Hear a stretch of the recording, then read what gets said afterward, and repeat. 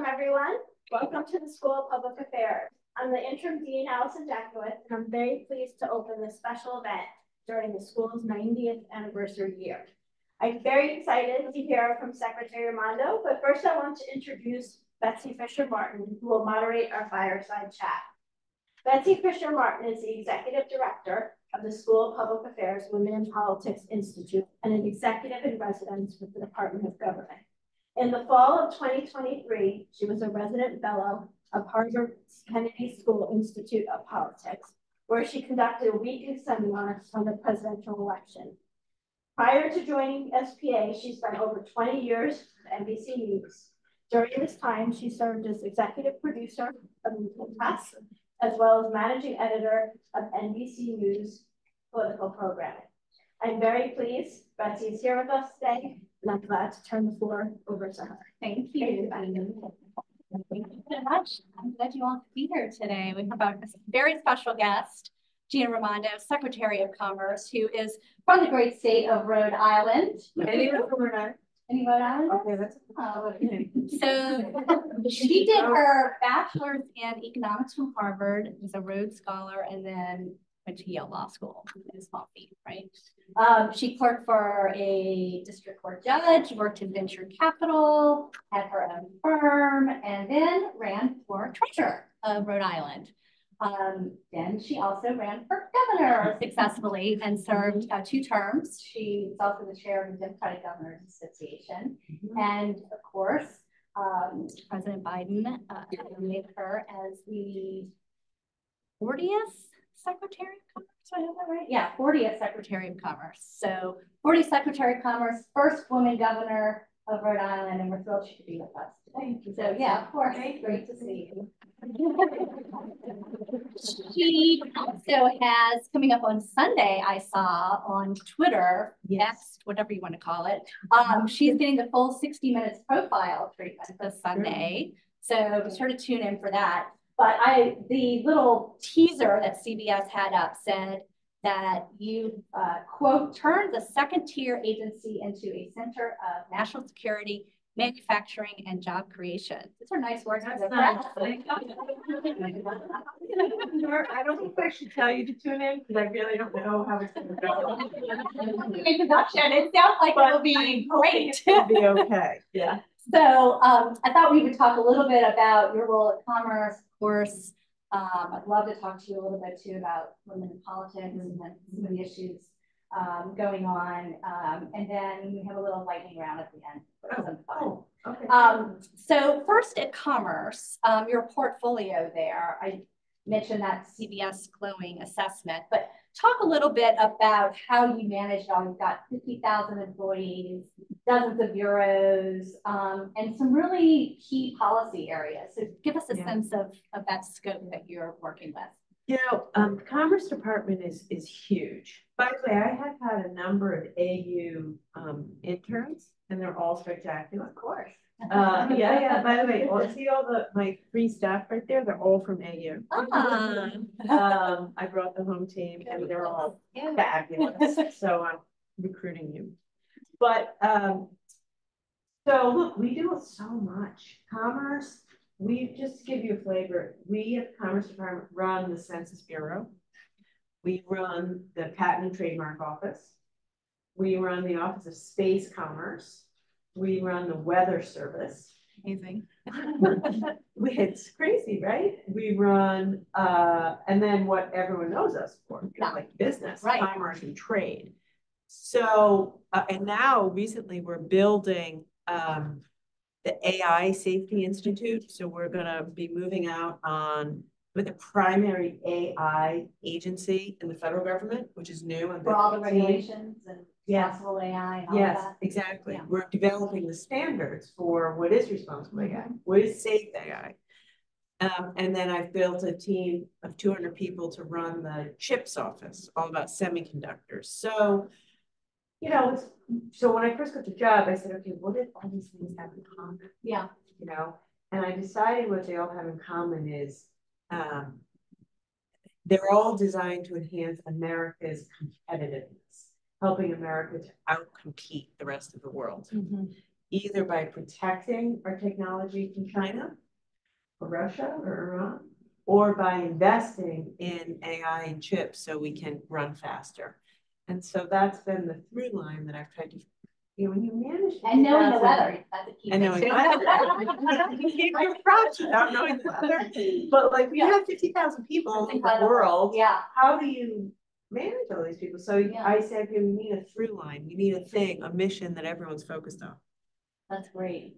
You mentioned chips, so let me ask you about that, because that has been no small feat and it's taken up a lot of your time.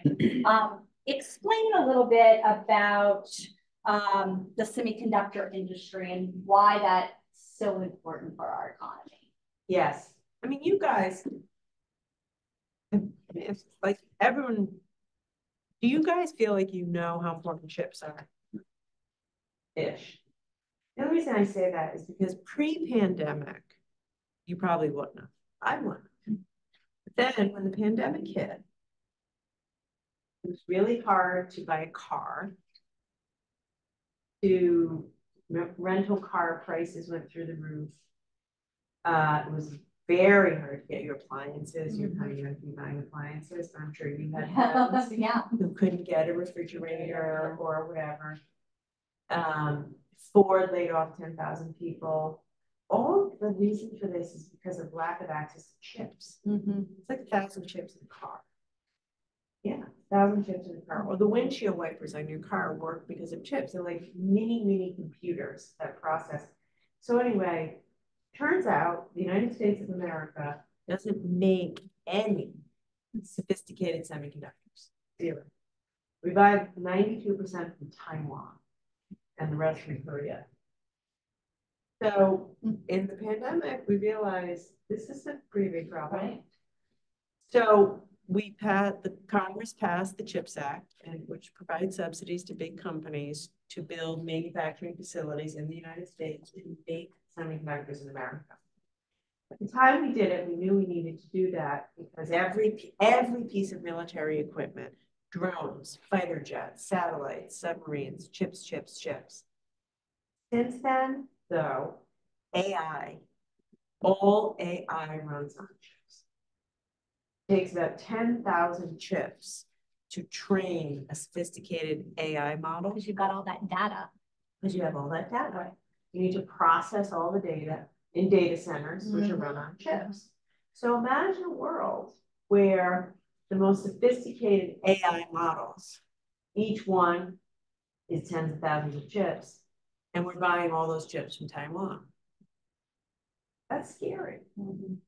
So what I'm doing, Monday I was in Texas announcing a huge chip facility build out. They're going to build a facility that's the length of 11 football fields. They're building 2 of them. The week before that, I was in Arizona. The week before that, in Arizona. Next week, I'll be in Syracuse. We got to make stuff in America. And what's the timeline on how that will scale? Starting right now. Like there were 52 cranes in the sky in Texas this week. It was a beautiful sight. I loved it. We toil away in the Commerce Department. Often, not me, but people work for me, like in the basement with no windows. And it's fun to get out of the basement and see 52 cranes and all these people working. So they're gonna start now, and then really between now and the end of the decade, like the next 5 or 6 years, you'll see a huge ramp. Also in chips, you advocated for and felt strongly about a childcare provision in chips, which when you say it, you're like, what? So what does that do, and why was that important to make sure to get into so I took some heat for this, but when companies like Intel, Samsung, I don't know, Micron, they're all coming to us for money. And they're saying, give us money and we'll build a factory in America. Fine. I say this should be some strings attached, right? Like if you're going to take federal money, you got to build in America, you get cybersecurity protections, certain taxpayer protections. I also said you need to have a workforce plan. and included in that a childcare plan. Tell me how you're gonna train workers and how you're gonna provide childcare for workers. Now, people criticize me saying, well, that's your own political social policy. My view is it's not. It's just economics. You're not going to get women to work in these facilities unless you have some provision of childcare. Right. We always hear about STEM and this lack of women in the STEM field. And you're talking about making it more accessible in many ways, right? 100%. I mean, by the way, Samsung, which is a Korean company, they have childcare centers on campus in Seoul. TSMC, Taiwan Semiconductor Manufacturing Company, has childcare in Taiwan. Japan, Tokyo Electron provides childcare. So, you know, if we were smart, we would too. Yeah. So women can work, show up at work early, work the full day, not worry about providing childcare or not paying $2,000 a month for child, you know. Right. So I just felt that it was honestly like protection of our investment to make sure they have the people they needed to work, including women, in the facilities. Speaking of women, I want to ask you about kind of this new generation. I mentioned that you were the first female governor of Rhode Island. What is your kind of advice to this next generation of young women, many of them here, entering the workforce in different fields? Do you have like some general advice? It's hard. Yeah. So just know that. And it's hard for everyone, to be fair. You know, I mean, it's hard. I would say, I get asked all the time about imposter syndrome, which I'm learning about. Try to not, it's really not about you. Don't ask yourself, do I belong here? Should I speak up? It's really not about you. It's about the job you're doing. So your job, whatever job you do, is to show up prepared and add value. Period. That being, sometimes that means speaking up, sometimes that means staying late, sometimes that means whatever, but like try to just focus on doing the job, exceeding expectations that are set for you at every turn. And instead of saying, you know, what's good for me, like, how can I exceed expectations and deliver? If you have that mindset, chances are you'll find yourself not asking for permission, not wondering why you're in the room, not being afraid to speak up, because you realize if you're going to do the job, you have to. And so I don't know if that makes sense to you at your age and stage, but it's some good advice that I have for you. Exceeding expectations at each step is pretty critical, I think. Don't be afraid to take risk. I would say that to all of you, but all the studies show we're not bred to take risks. We're bred to please. Act with the world. So, you know, sometimes you have to take some risk, you know, and also understand by saying it is hard. If you feel you're being dismissed, now you have a good idea because you're a woman, you probably are. Like racism is alive and well. Sexism is alive and well. It sucks, but it is. So go back at it, call it out when you see it, find yourself sponsors, champions, and mentors, and just the single advice I have is like one foot in front of the other every day, keep going. So in the entire history of the US, there's only been 49 women who have been governors. That's insane. Isn't that crazy? When I became governor, there were 5, right? 5 when you became governor. 12 now, which is a record at one time. But I wanted to ask you just kind of your path, and you talked about taking risks. Yeah. How was that journey from you to kind of enter elected politics and everything that goes along with it? talk about some of that risk taking and why you think it's important for young women to think about putting themselves out there for that. So the thing is, my sport was rugby. I played rugby in college and grad school. And as you can see, I was not the biggest girl on the team. So that was critical training for politics. Like, get the shit kicked out of you.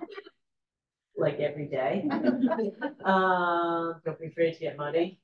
So that's what you just need to know. You got to put your armor on and go into battle.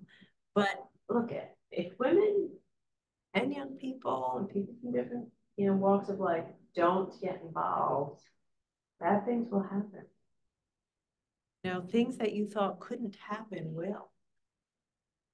Like, you look what's happening. Rights being taken away as it relates to access to healthcare, IVF, full range of reproductive services. Like, things that we thought could never happen will happen unless you get in the game. So it is hard, for sure. But if our country, our values, our democracy, our way of life are worth fighting for, and you cannot choose to disengage and be, apathetic just because it's hard. Mm-hmm. So I would say that's why you should do it. Mm-hmm. That's why you have to do it. And listen, I've been doing this now for 15 years, about to be 53. I am more optimistic and less cynical about ability to do good things in government than I was when I started. Don't ever believe anyone who says, Washington's broken, what's the point anyway? Yes, it's massively dysfunctional. I'm not saying it works. However, what I am saying is, if good people, smart people, dedicated, principled, idealistic people get involved, the world is a better place, easily. So you should definitely do it. By the way, when I first became governor, so I guess I was 42, I frequently would be in National Governors Association meetings, just doing my thing. Yeah. And I picked my head up and look around and suddenly realized I was in a room with 20 other white men over 60, of course. And you just suddenly realize that, wow, this is weird. Yeah. Because there were 4 female governors, 2 of us were Democrats. Yeah. And we weren't all at every meeting every time. Right. Do you think, though, that the electorate has gotten more comfortable with women in the executive position? Barely. I mean, the numbers have gotten better, but still. Barely. Because there's been studies that have shown this, women, it's a different quality that people look for in an executive versus a legislative aspect. I'll answer it if you answer it too. Yeah. I might answer. You know more than I do about this. So I realize I'm here to fire you guys up, so maybe I'll not share my true thoughts. I think it's tough. Yeah. I think that getting elected as a woman to the Senate or legislative branch is much easier.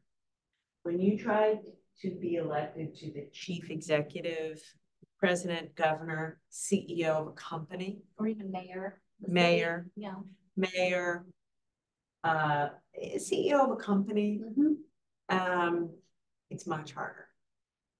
And I think I've thought myself why. And I think basically to have the top job, people are just uncomfortable with women in charge, like the bottom line. I think to be a leader, you have to be strong. You have to be decisive. And it's really hard to be that as a woman and be likable. Kind of just that. If you're likable, you're not seen as tough enough. Yeah. If you're too tough, you're not likable. EITCH. Correct. You're not likable. Yeah. And I'm going to assert something. every single one of us in this room feels that way. Now you might say not me. I'm talking about myself, but I catch myself all the time. A woman will act a certain way and you're like, that was annoying. But was it really? Yeah. I never would have thought that was annoying for a man. It's very hard. So when voters forever, why is it that they say the same thing about every woman who's run for president or governor? I like her, but there's something about her. She's too pushy. Yeah. She's too that. We used to do focus groups on me when I was governor. And they were like, I don't know, there's something about her. And they'd show pictures of me. And they'd be like, yeah, I don't really like her. Another picture, yeah, not so much. And then they show me in different clothes and colors. Okay. And then casual clothes, jeans, shorts, khakis. Yeah, you know, I kind of like her. Anything that diminishes our authority makes you more likable. So that's not a thinking thing, that's a feeling thing. And that makes it tough. So that's why because the more we normalize women in these offices, then the less weird we are for wanting to be the boss. That's why I think even, you know, in 2020 when we had 7 women running for president and having 7 women up on the stage, even though none of them obviously won, it was, I think, a good thing because it does normalize that. Now we have 12 governors, right? I think the more it's a little bit of it builds. And so the more we have, the better it is. I agree completely on that. So thanks for being a trailblazer. But do you think, and you know, the press isn't fabulous either. No, they're not. Because then you get the stories of, you know, the staffers, oh, she's horrible to work for. Like, those stories don't materialize very much with men. Like ever. Yeah. Yeah. But I think at least, you know, in 2020, when we had that conversation during the debates, when Elizabeth Warren and Amy Klobuchar talked about that in a very frank way, I thought that was also good, just to put it out there. And so people can do, I mean, you mentioned the see something, say something. I think that applies, you know, to the press and media and women as well, when you see double standards. Speaking out against them. Absolutely. You know? But guys need to too. Oh, yeah. You know, see something, say something. For sure. Let's see. I wanted to ask you, we talked a little bit about AI, but I wanted to go back to that in one thing, and then we'll do our lightning round. About like 10 minutes? Is that okay, staff? Yeah. Okay. Why do you think it's important to have the regulations around AI? And when we see what Europe is doing, they're more advanced than us in terms of regulatory. And when you're talking about businesses here, what sort of reception do big companies have on the regulation front when you think about AI? So it's a really complicated question and a good question, and something that you should start thinking about as the next generation, because AI is here to stay and will be the defining tech of your generation. The thing about AI is, unlike, say, social media, social media can be bad, and we've seen it. AI can be like catastrophically bad. So AI in the hands of China or Iran, as applied to nuclear simulation or bioterrorism, is very bad. And we're getting really close to the point where the technology can do, in the wrong hands, can do some really scary things, which is different than social media. But we're starting early on it too. Like, cats out of the bag on social media. There was not a lot of responsible social media talk early on. That's a really good point. That's a really good point. Maybe we've learned our lesson, actually. So I think we've learned our lesson, but also it's just way more pernicious. Yeah. So I think that we're trying to say, keep a lid on the worst of it. Yeah. But if we overly regulate and slow down the pace of innovation in this country, then other countries. What does that mean for competitive component, which you also need to think about. Yeah, so that's what I spend a lot of my own time thinking about. What's the line, right? You wanted to, for example, in case of China, we wanna deny China getting access for sure. Yeah.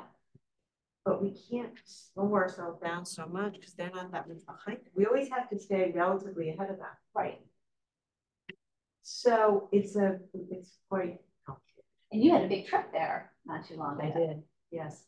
And when I was there, my last day there, China chose the occasion of my visit to release their very sophisticated new phone built on a semiconductor that I was trying to deny them access to, which was kind of their way of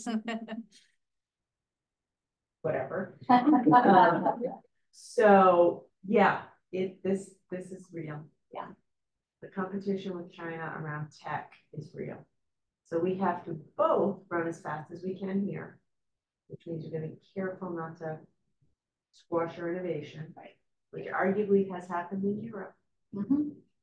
And Europe has really regulated tech. And that's a good thing. Like they have privacy legislation, they have child, protections, but they don't have a single big tech company, really. Yeah. So it's complicated. Yeah. Things that keep you up at night. Quite literally in my case. Yeah. All right, we have some quick questions here. Is there a book you would recommend reading or one that you particularly enjoyed reading lately in your not so much spare time? But you're reading my economy, I'm reading David Brooks's How to Really Know a Person. Yeah. My husband makes fun of me, but I like it. Oh, you're gonna say like some trashy beach novel. My favorite book. Like David Brooks. I don't. Now, David Brooks is The Road to Character. Yeah. I also loved. I loved Muhammad Yunus's A World Without Poverty. Yeah, you should read that. I love that book so much. Yeah. Okay, let's see. Woman leader you most admire. Madeleine Albright. I love her quote about there's a special place hell for women who don't help other women. Yeah, I just think she's something else. Mm-hmm. Favorite country that you visited during your time in office? India. Really? Yeah. How many countries have you visited, do you know? Yeah. Jenny, I don't know. How many countries? You guys keep a running tab? 16 would be my guess. I don't know. 20. Anyway, I loved India. Okay, cool. I'm very bullish on India. Most surprising aspect about the Department of Commerce. You mentioned the wide scope of everything inside the department, but anything else that surprising to you when you got there? Like everything. I mean, it's a wacky place, but I like it. I like it. It's crazy.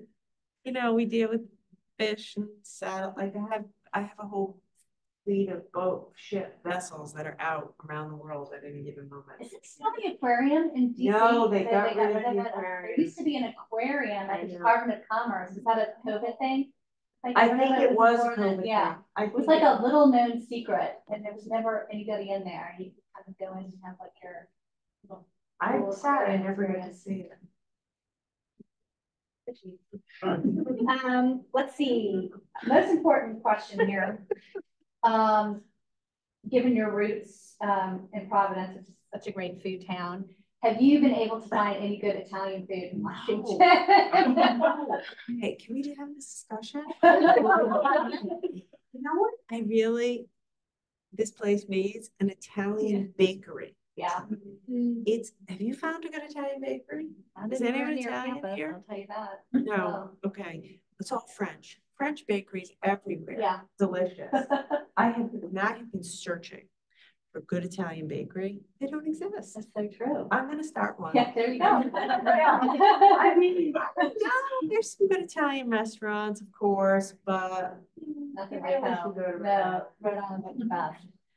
Well, Secretary Raimondo, I think we're out of time, but just wanted to thank you so much for coming by and speaking to us today. We really appreciate it. No. Thank you so much. Do you guys have anything you want to tell me? Something I should, something you want to add? Question for me though? Yes, please. I'm a PhD student here and I'm studying the intersection of domestic labor and women's participation in the public sphere. Yes. And so I'm a little obsessed with your childcare endeavor with tech companies because the economist Claudia Golden talks a lot about women's participation in the public sphere being directly related to their ability to outsource some of that domestic labor like childcare. And I think it's great. So I appreciate it. Claudia's amazing. She was one of my professors in college. She recently won the Nobel Prize in Economics. She's amazing. And right. And once again, the rest of the world's figured it out. Japanese female labor force participation is way higher than the United States. The Netherlands, it's like, this is not rocket science. 50% of Americans live in what they call a child care desert, which is it's not like affordable, accessible child care. Most people I know, I'm obviously a lot older than you, pay more for their child care than mortgage in a month. So, Especially in DC. yeah, even in Rhode Island, that was the case. So it's like, how are you supposed to work? So good. I'm glad you're studying that. And she works with us at the pocket. I love it. Well, if you want an internship, come see me. You're gonna have 25 applications.